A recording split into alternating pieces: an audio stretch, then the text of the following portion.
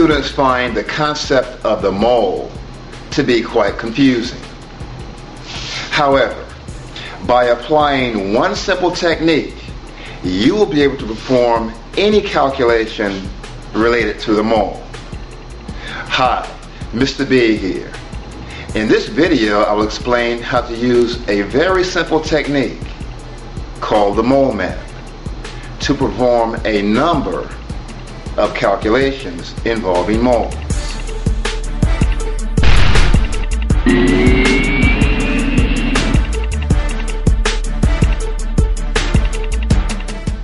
Let's begin by writing a mole map. A mole map consists of 4 boxes, where the center box will represent moles. One box must represent the number of particles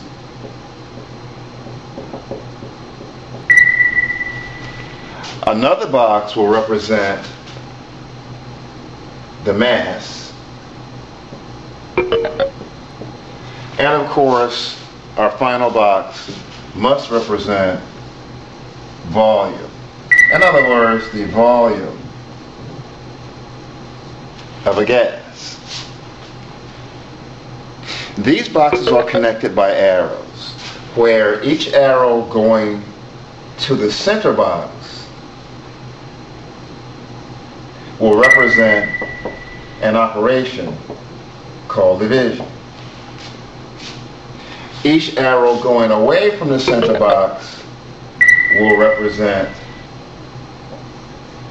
multiplication. Alright, very simple so far. Now we must write conversion factors between the boxes. The conversion factor between the mass and mole will be the Graham formula mass, or GFM, also known as molar mass. The conversion factor written between the mole and the particles box will be Avogadro's number, which we know will be 6.022 times 10 to the 23. In this case, 6.022 times 10 to the 23 may represent atoms or molecules, but we simply say particles. So the units for Avogadro's number in this case will simply be particles per mole. Between the mole box and the volume box, we place 22.4 liters. Now 22.4 liters represents the volume of an ideal gas at STP, where STP conditions are 273 K or 0 degrees Celsius and 101.3 kPa, or simply 1 atmosphere.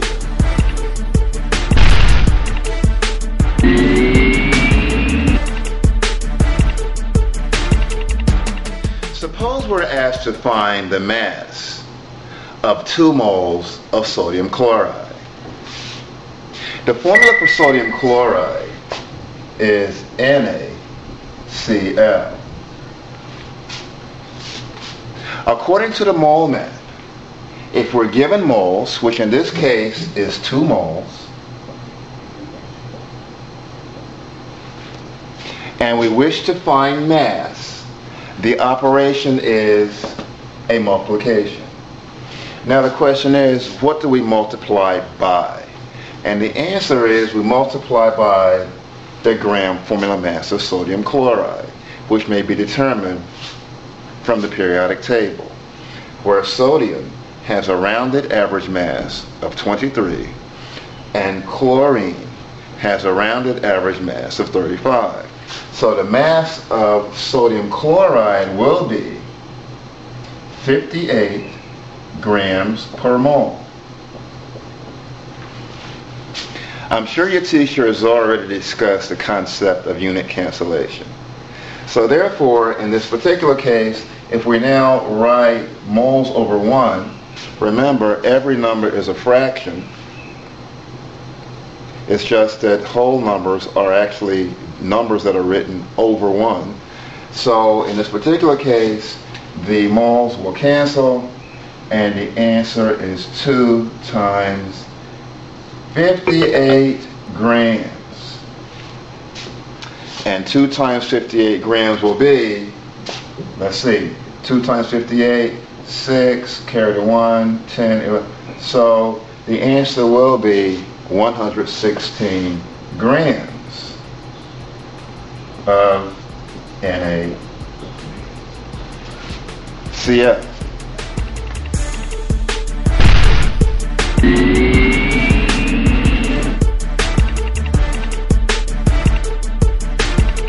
Now suppose we're asked how many moles are represented by 40 grams of hydrogen chloride.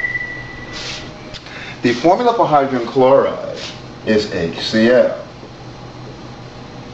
According to the mole map, if we're given mass and we wish to find moles, the operation is to divide. So we divide the given mass, which is 40 grams, by the gram formula mass of hydrogen chloride, which is simply 36. So 40 divided by 36 grams per mole. Obviously, in this case, the grams will cancel, and we're left with 40 over 36 mole. According to my calculator, 40 divided by 36 will equal an odd number, 1.11 mole.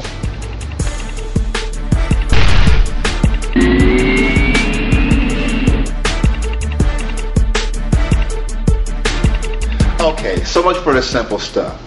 Now, what if we're asked how many molecules of water are contained in 40 grams of water? Let's see. The formula for water is H2O. According to the mole map, in order to get to molecules, which in this case will be number of particles, if we're given mass, start in the mass box, go to the mole box, then go to the particles box. So the operation will be a divide and then a multiply. 40 grams divided by the gram formula mass of water, which is 18 grams per mole, placing us in the middle box now. Now we want to go from the mole box to the particles box. The operation is a multiply. Multiplying what times what? Multiplying by Avogadro's number. 6.022 times 10 to the 23 molecules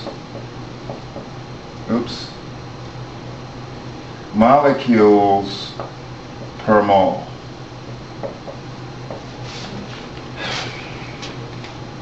Let's see what cancels out. Well, obviously, when fractions are divided, you invert and multiply, which means that after this calculation, the mole will be in the numerator. So here, moles will cancel. Grams cancel on the spot. So our final answer will be in molecules, which is exactly what we want. Let's perform the calculation now. 40 divide 18 equals 2.22 mole. Alright, so now at this point I'm in the middle box. The answer is 2.22 mole. Now I need to go from the middle box to the particles box. Operation is multiply times what? Avogadro's number, 6.022 times 10 to the 23.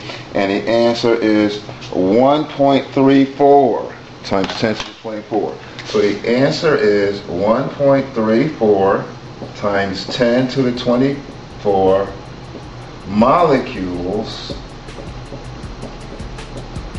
of water.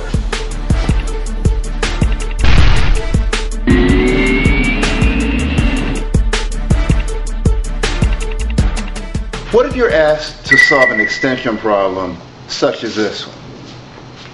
How many oxygen atoms are found in 4.18 grams of aluminum sulfate? To answer this particular problem, the first step is to write the formula, since the formula was not given, but only the name.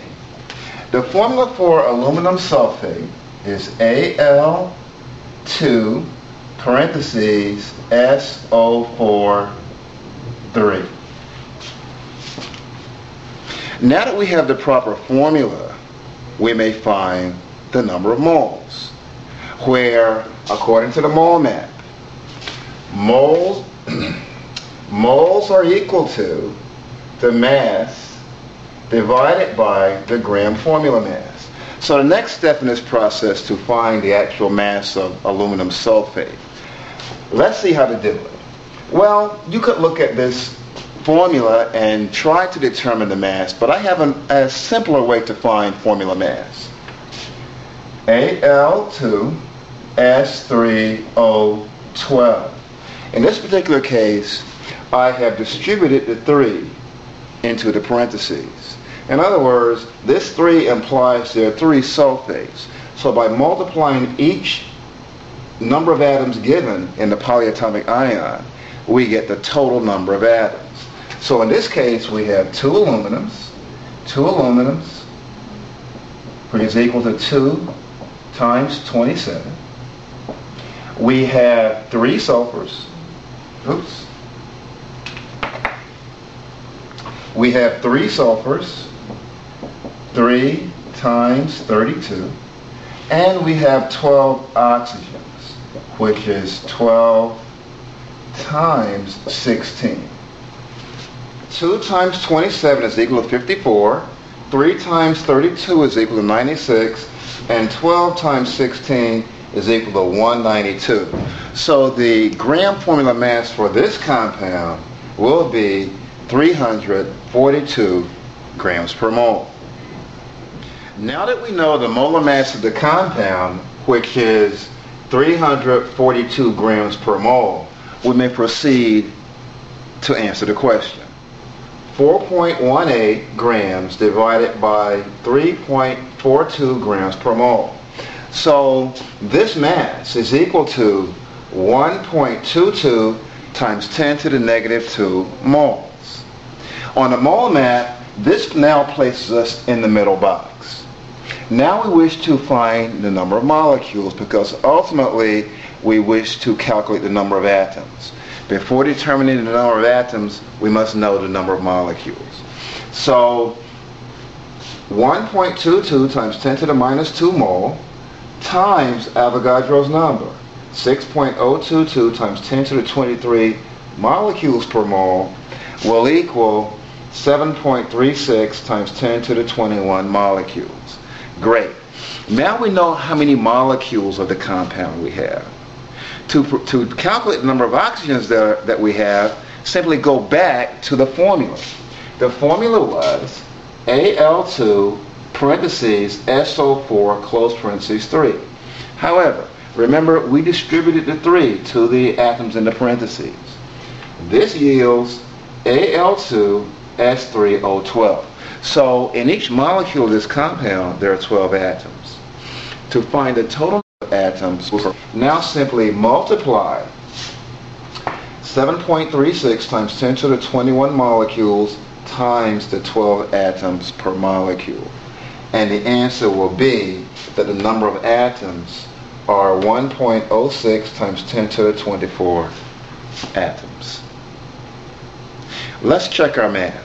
If everything in the calculation cancels except for atoms, then we know we have the correct answer. G's cancel, moles cancel, and molecules cancel, which means that we're left with atoms. So 1.06 times 10 to the 24 atoms is indeed the correct answer.